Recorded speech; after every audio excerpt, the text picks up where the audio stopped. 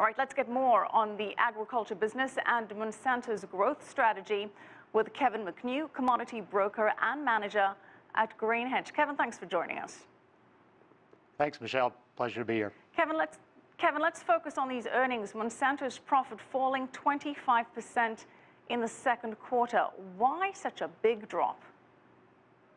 Yeah, the real story is low commodity prices. This is systemic not only in the U.S. but globally as we enter a phase of the commodity cycle that is just burdensome supplies and low prices, and Monsanto is not able to escape that problem. Well, Monsanto is saying that farmers are cutting back on spending. What are the big factors behind this? Well, that's true. I mean, farmers are getting pinched right now, and they still have to spend to grow a crop, and they're getting ready to plant that crop in 2016, facing the lowest commodity prices they've seen in over a decade.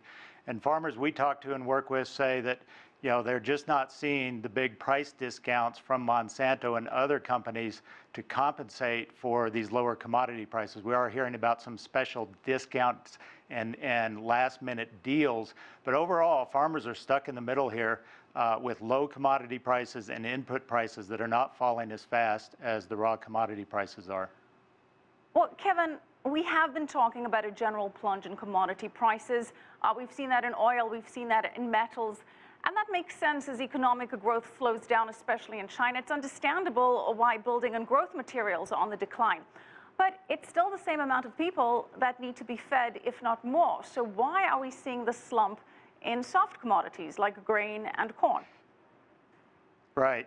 We have to go back to 2012 when we had the biggest record high prices in global grains around the world. And that was really triggered by several factors. One, strong demand, especially from China, especially from the biofuel segment in the U.S. economy.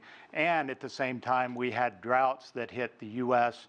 and some other key players. Now, since that 2012 record high, farmers, not only in the U.S. but around the world, have responded in mass, producing year upon year of record large crops. In fact, this afternoon, after the markets closed, we got a report from USDA's Ag Attaché that said South America next year will produce yet another record on top of the record they are just now harvesting in South America. So it's just more and more commodity supplies than there is existing demand at this time.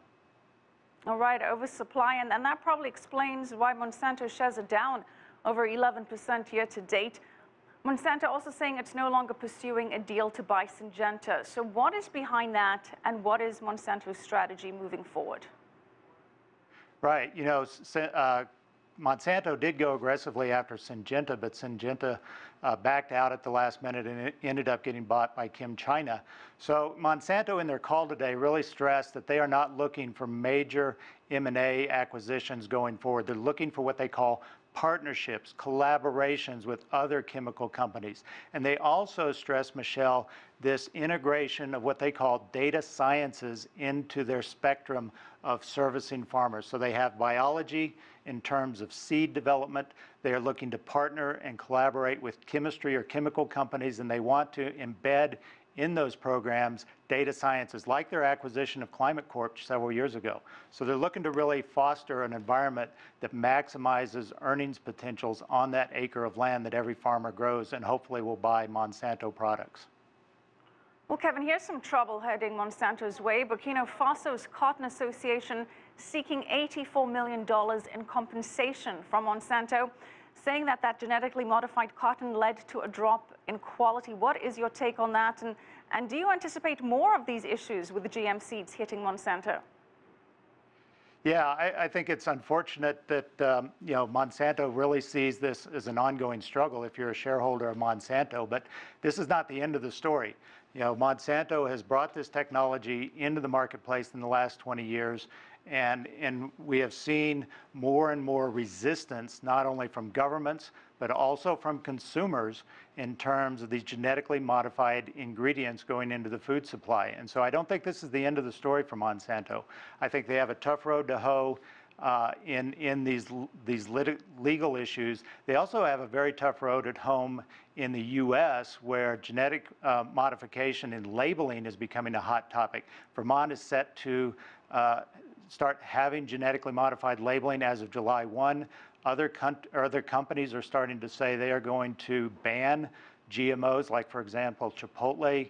General Mills has said they would start labeling as well. So while Monsanto has focused on the farmer and how they maximize value for the farmer, the end result of that food product is going to the consumer, and the consumer is asking, is that product safe? Well, let's focus on that because, as you say, more and more regulations are being passed requiring GMO foods to be marked. So much importance globally on organic and sustainable. So what is the future of large agribusiness moving forward, and how much does the consumer preference play into this? Well, I think it's going to have a big driver in the next 20 years for agriculture. The last 20 years has really been driven by large agribusinesses, efficiency, large volumes, and farms that are specialized in the growing of one or two major commodities. Going forward, I think consumers are starting to drive the food bus a little more, asking the question, where does my food come from? Is it safe? And so that means they want to have more of an intimate relationship in a transaction with the original source of that food product. So we are seeing more farm to consumer types of transactions.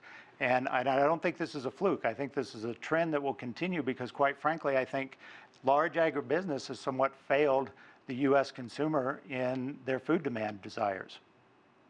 All right, thanks for your insights. Kevin McNew, commodity broker and manager at Grain Hedge.